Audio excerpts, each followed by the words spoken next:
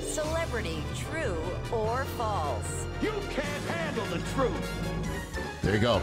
You ready for it? Does that set the stage for you? Yeah, my God, I am so amped. There you go. By the way, I watched that clip Yes. of Jack Nicholson in Few Good Men to prepare for a scene in Welcome to Chippendale, streaming now on Hulu, the first three episodes. That's true? Yeah. Which scene did you do? There's a big moment in that show that I don't want to... It's Okay. sort of later, you know, after a lot of bad stuff has happened. Now the FBI is involved. And there's a moment where it's like, is he going to get caught or not? And I was like, I want to have like a moment here that's like the Jack Nicholson moment that like he gets angry and sort of righteously in his own way exposes everything he's done. And I wanted that kind of moment in our show. Okay. And so I watched that clip a bunch of times. It's a great acting job. You think? I mean, we've had so many.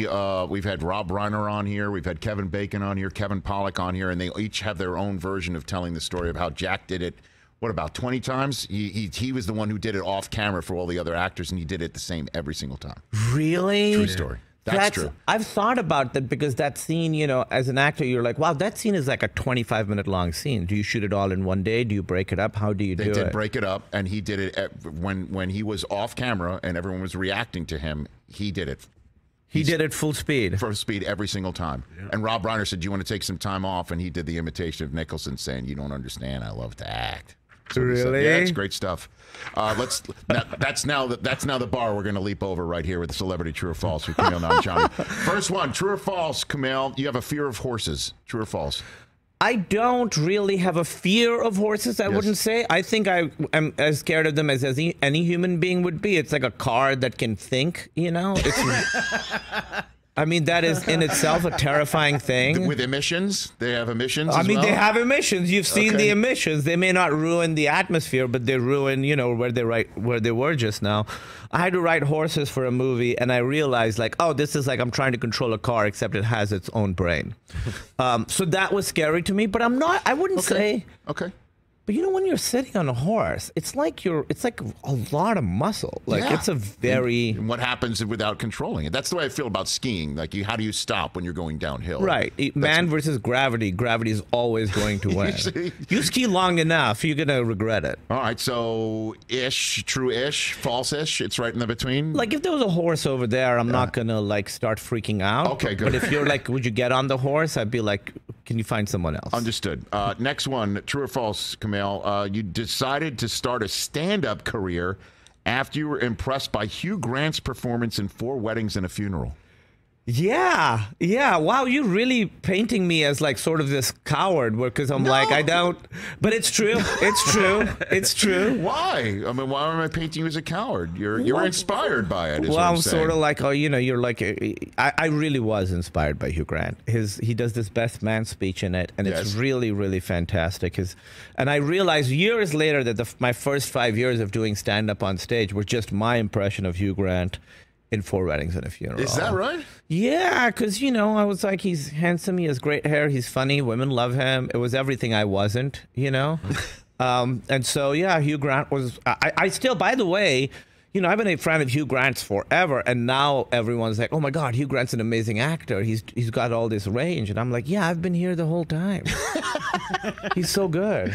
Next one, true or false? You pitched Judd Apatow a film called Ghost Witch, but wound up adapting your real-life love story that became the Oscar-nominated screenplay The Big Sick. Is that true? Yeah, the movie was not called Ghost Witch. Okay. It was about a ghost witch. So that is... I'll say it's true. I was like, it's about a ghost who's also a witch. She was a witch, then she dies, and she comes back as a ghost, and she's still a witch. And he said, do you have any other ideas? And then I said, well, you know, my wife was, my girlfriend at the time was in a coma, and that's how I met her family. And you know, we fell in love sort of like over this crazy, tragic event. And he said, okay, yeah, let's try that. And if that doesn't work, we'll go back to Ghost Witch. And Ghost Witch never happened. And it's amazing how things come about, right? I mean, yeah, I mean, that is incredible. I'm so grateful to Judd for, you know, giving me that chance when kind of nobody else would. And also recognizing he was like, you got to write about stuff that means something to you. It's got to be personal. It can't just be like a great idea you had that's clever. It's got to really come from like inside you.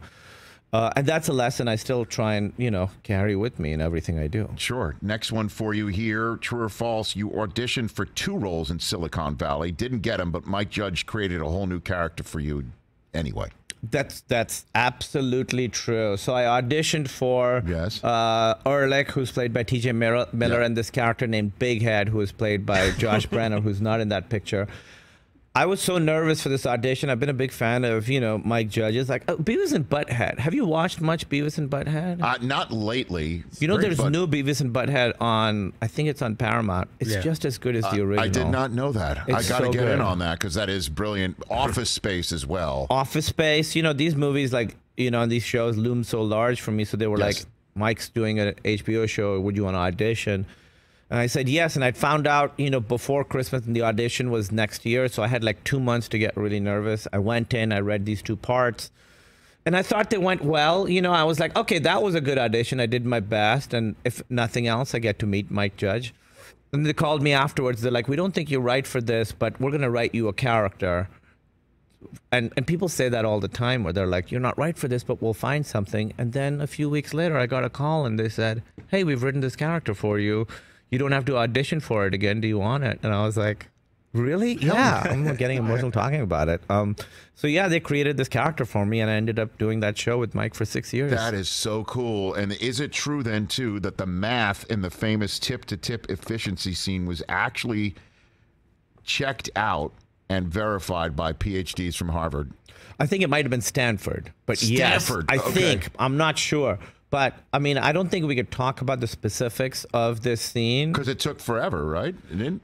To shoot it? It took forever to shoot it, but I mean, the specific of the scene, I think, are like too adult for... Oh. Yeah. Okay. So that scene is about... You don't know what that... No, I do know what it's about. Yeah. No, I get it. Yeah. I get it. Okay. I know it. Yes. So it's like, it's a very vulgar act. Yeah. And... yes. It's like I don't know. I don't want to say anything. But Understood. It's a vulgar act. Welcome to Chippendales. Welcome to Chippendales. Yes. Actually, wow, there's a real there's a real theme to my career. Yeah.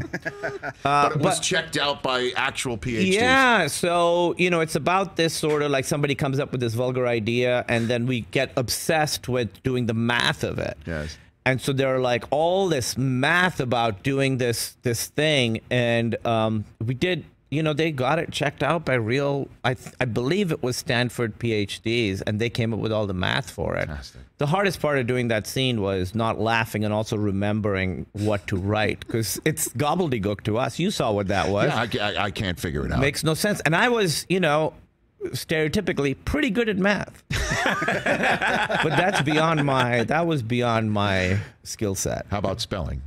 Good too? Great at spelling, except I throw U's into random things, again, because of colonialism. Look at you. Last one for you that's outside of like true or false. honneur and flavor and... Look at you. Catch the Rich Eisen Show every single day on the Roku channel, 12 to 3 Eastern, for free.